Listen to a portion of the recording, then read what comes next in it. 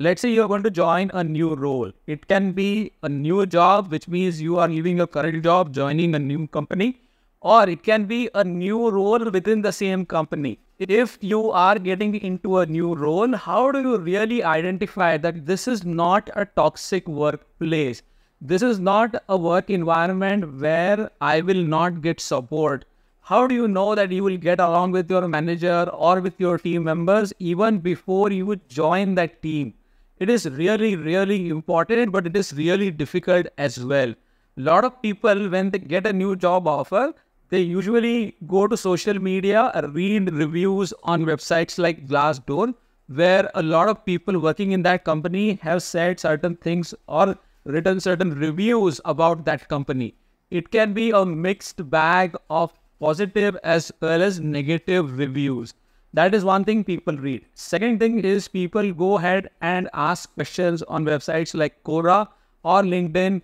They try to reach out to ex-employees or employees who are working over there and ask certain questions. So these are all ways and means by which you can extract some information and get a feel of what you are getting into.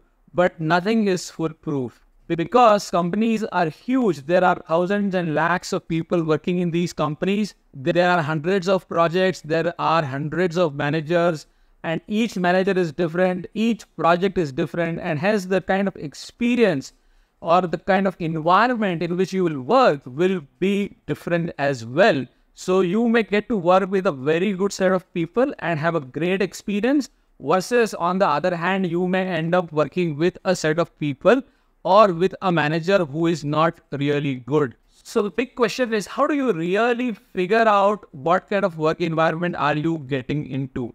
And here is what I suggest you should do.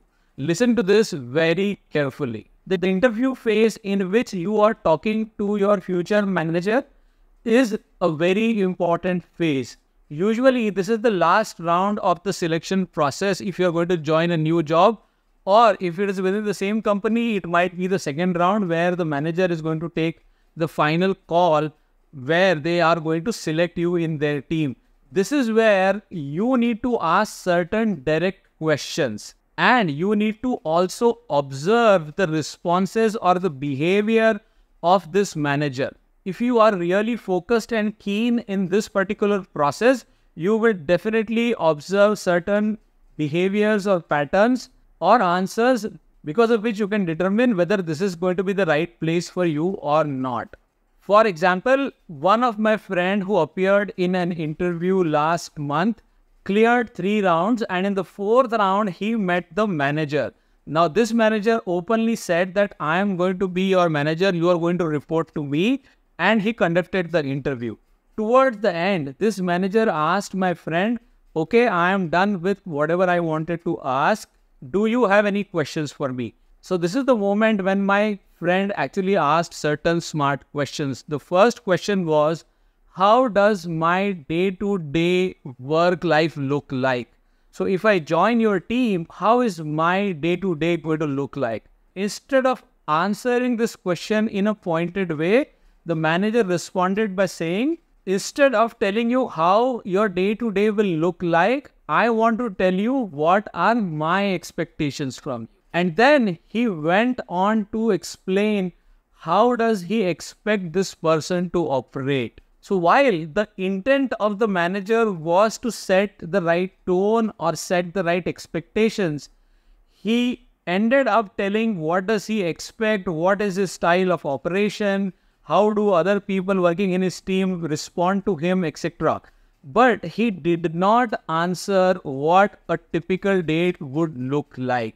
So this is actually a good red flag, which means now you are going to work with somebody who is not going to answer your questions directly, who is not bothered to answer or provide direct information. This person has a specific way of operating and you will have to align with this person. The next set of questions which my friend asked to the interviewer was around working hours. What are the typical working hours in this project or in your team? Another important question was, do we sometimes need to spend times during the weekend or on holidays, or are there any specific scenarios in which we need to work in the evening hours or late night? So these were very pointed and specific questions. Again, the responses were not very clear. They were vague responses, and the manager ended up saying that I don't care how many hours you work, but what I care for is that whether the work is getting done on time or not. I don't care if you are in office or if you work from somewhere else, but I definitely care if there is an escalation coming to me. So in a nutshell, this manager was trying to tell that, okay, you have the freedom to operate from wherever you want, in whatever hours you want. So in a way, he was trying to give you flexibility, but at the same time, he mentioned a couple of things which really got my friend's attention. For example, he said that I don't want you to come to me time and again. I want you to take ownership and I want you to solve your own problems. Now, this in other words is ownership, where a hiring manager is telling you that I want you to take ownership and run the business as if you own it and don't come to me. But as a manager, you also have the responsibility to sometimes oversee and help or supervise your team member. He did not mention that. He was very ruthless in saying, okay, get the job done. It is your business. Don't come to me with your problems. So a lot of managers have this style. But the way you speak and the way you conduct and the way you set expectations with your team members is absolutely important. But for my friend, this particular expectation, especially the way it was said, was not sounding or was not giving the right vibe. Another question which my friend asked was around team dynamics, about what kind of support or training can he expect once he joins the job. Over here, again, this person did not clearly specify what kind of training material was available or what kind of team activities that they do to keep the bonding, etc. Instead, he ended up saying that, you know what, when you join a new job, there will always be stress. There will always be high learning curve and expectation from you. So we expect you to learn on your own. While we have the documentation, we don't want you to rely on the documentation. We want you to figure out your own way of learning. We want you to fight your own battles. We want you to learn on your own.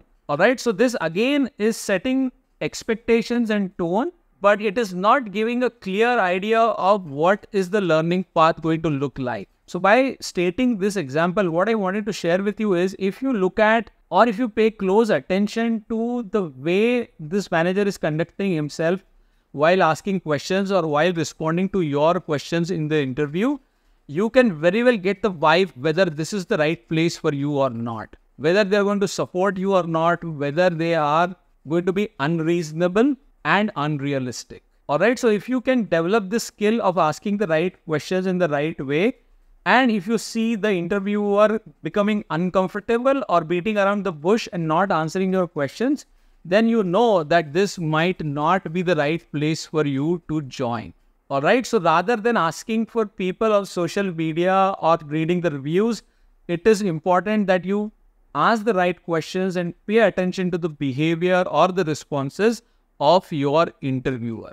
Of course, this is only applicable when you talk to somebody with whom you are directly going to work. If you are a part of a bulk hiring, which means if you are not talking to somebody who's going to be working with you, then you can't really figure all these things out. All right. I hope this helps you. Let me know what you think about it in comments. If you are new to the channel, please subscribe. If you like the video, hit the like button and do not forget to share this in your WhatsApp groups. I'll see you in another video soon. Take care and bye for now.